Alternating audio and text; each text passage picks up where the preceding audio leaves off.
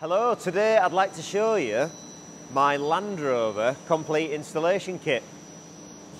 Join me on this awesome, very British, with slightly German journey. So this is a 200 TDI Defender. This model's a 1988. It's my own vehicle. I don't know if this was converted to 200 TDI, but either way, the earlier models, the 2.5 TDs, the petrols and the 200 TDIs, they all shared the same mounting pattern on the chassis, which is what the crate engine I've built and I'm going to show you today suits. We have different engine mountings for different chassis options, but this one's about the earlier, the 200 TDI, the 2.5 TD version. So let's have a look at it. Right, so we'll start down at the mounts that I've just described. So these mountings obviously are designed to bolt to the 606 and allow it to sit directly onto the original chassis rubbers, which we've had great success with. Obviously they come as a pair, they're electroplated, you bolt them on, job done. Obviously this is a complete package that I've built for a customer. It's not often I have the time to build a complete engine for customers, but on this occasion I did. Generally we just sell this stuff as a package for you guys at home to bolt on yourself. I have a complete list for you to go through.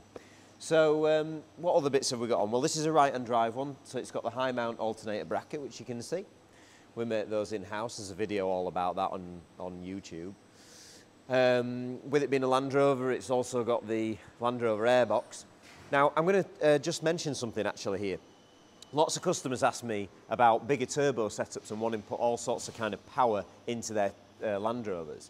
And I have to often rein them back and say, look, if it's a right-hand drive, you're going to need a high mount alternator bracket, which limits your ability to fit a giant turbo. Because of course, the turbo would be mounted too far forward, you wouldn't have room for the air pipe.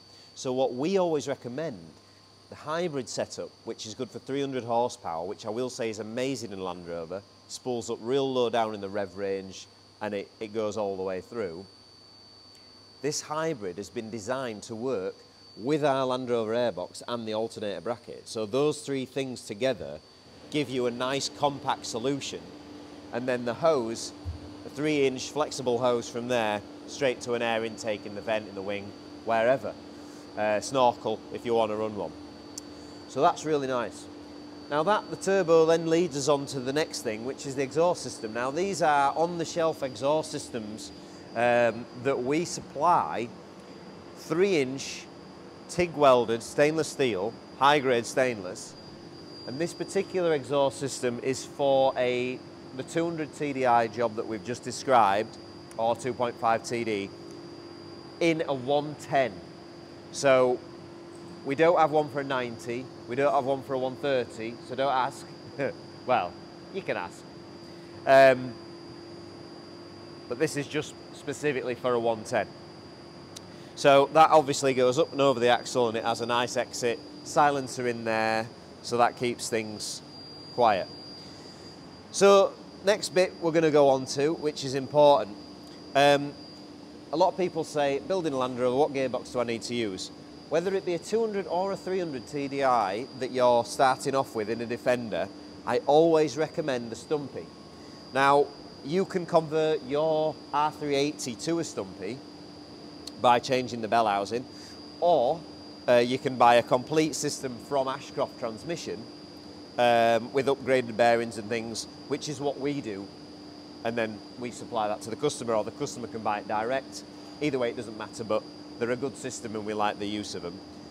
Heavy duty release bearing, and that's all connected using our complete Land Rover adapter kit. Now that you can see is a multiple piece kit that has adapter plate, steel flywheel, Sachs performance cover. That thing will not slip. If you like a lightweight clutch, I'd advise a clutch booster, because these things are super strong, but I would much rather have to add a clutch booster than worry about a clutch ever slipping, and I can guarantee that will never ever slip. The R380 Stumpy, just to give a little explanation on what the R380 Stumpy is and what it's all about, is basically It's a shortened bell housing version of a normal R380, and this fits directly in place of the original LT77, which would have been supplied with your original 2.5 TDI or 200 TDI Defender. Now, the LT77 was a bit more old-fashioned and not as strong as the R380, so that's why we upgraded. Now, the R380 that's in the 300 TDI, obviously very similar to this, from here to there, can handle power quite well, 300 horsepower, no problem, just the same. However, the bell housing in the 300 TDI models is too long, so we always say, put the stumpy in, and then it gets your engine away from that front cross member, and it goes for a much more professional install. You're not having to bodge things around, move things around. The gearboxes always stay in the same location, the transfer case stays in the same location, so no messing around with prop shafts or anything like that. We like to make it as straightforward as possible, the kind of thing that you could maybe do in a weekend, or, well, it'd be a long weekend, but... Right, so moving round to the goodie bits, the exciting bits. So we've got, well, firstly, we've got our oil cooler. You see the oil cooler fittings there, AN10 fittings, that's part of the oil cooler kit. But nestled in front of it, the important bit, we've got the injector pump. Now that's obviously the bit that we get excited about. By simply just having a good look at that injector pump, I think you can see that they are the business. So, what I've done on this customer's engine, I used a 603 filter housing with the banjo style fittings, and I pressed on new nylon hoses onto the original fittings. Obviously we plated all the fittings so everything looks like brand new. We've got a new power steering pump. God, lots of effort's gone into this engine. And these engines, by the way, before they go out, they get tested on an engine run stand for like a number of hours. I'll put a clip of that in just to show you them being tested, but you know, for pressures, oil leaks, things like that, the kind of things that we just don't want the customer having to deal with when it gets there. You want to put it in and enjoy it.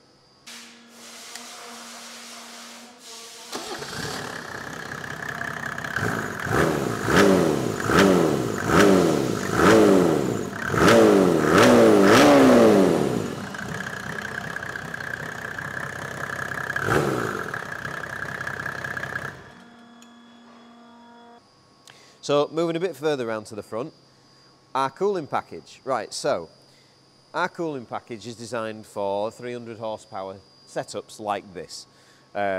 So we use, and this is no secret, TD5 or Puma radiator and intercooler. We use these because you can get them all over the world, nice easy replacement if you need to, if something goes through. And also, with them being aluminium and quite modern solutions, they cool this quite adequately. Assuming that you've got the right air intake, supplying the actual engine with cool air and you're not sucking hot air out of the engine and a few other factors, this works very well, especially with our large oil cooler kit. And with the cooling package kit that we do, obviously the TD5 radiator and intercooler won't just simply fit into a Defender chassis, into a Defender body. So we make these plates, which are all nicely folded aluminium, which allows you to bolt them to the wings in standard bolt locations and be able to drop these intercooler and radiators straight in.